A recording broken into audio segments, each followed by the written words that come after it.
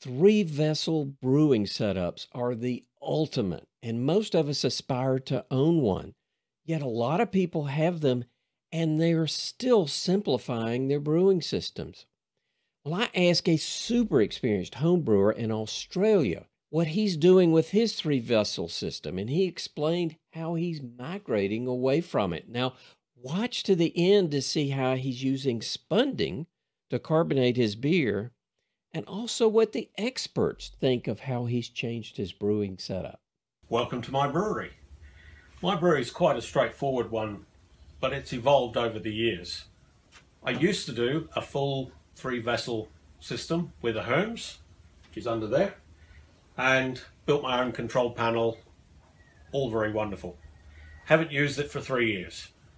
So the one thing that has been retained from the original three-vessel system in my custom one-vessel system is the March pump. The vessel is a $5 washing copper from a garage sale. There is a 65-litre Malt-Pipe, effectively a stainless steel brew in a bag. The system is no sparge, i.e. full volume, so there's less messing around. The wort is continuously recirculated, and with the Auber's DSPR 320, control is easy.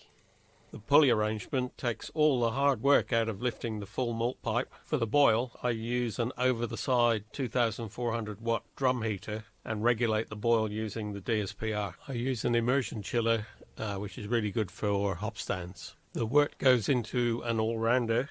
The commercial fermentation fridge is controlled by Brew Piless, and the final shot is the all-rounder in action. I sometimes ferment under pressure, but mostly use Spunding to carb the beer. One of the best investments I made was to get water plumbed into the garage, which has made cleaning up so much easier. And that's it. Cheers. I certainly admire his prowess in taking over his garage and turning it into a brewery. And how cool is that? That's his passion. He's invested in a lot of amazing equipment. And he also seems to have that mechanical prowess where sometimes if you go advanced in home brewing, you really do start to tinker in the equipment, the hardware side. And he clearly gets that. The thing that I see when I see something like that is just remember home brewing's a spectrum, just like everything, right?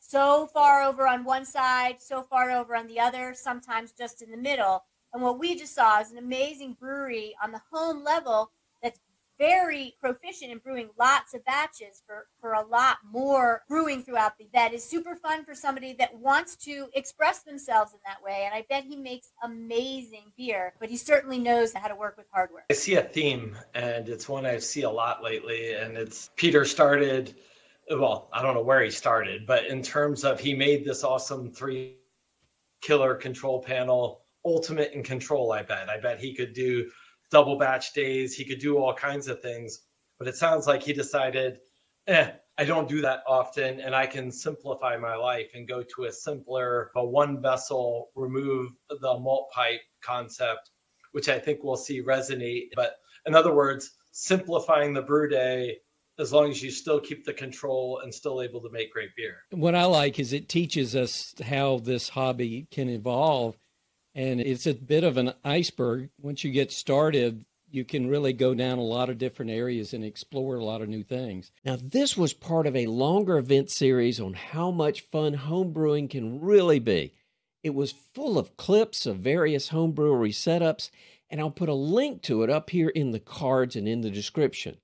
Please also consider giving this video a like and help keep us on the air through Patreon support.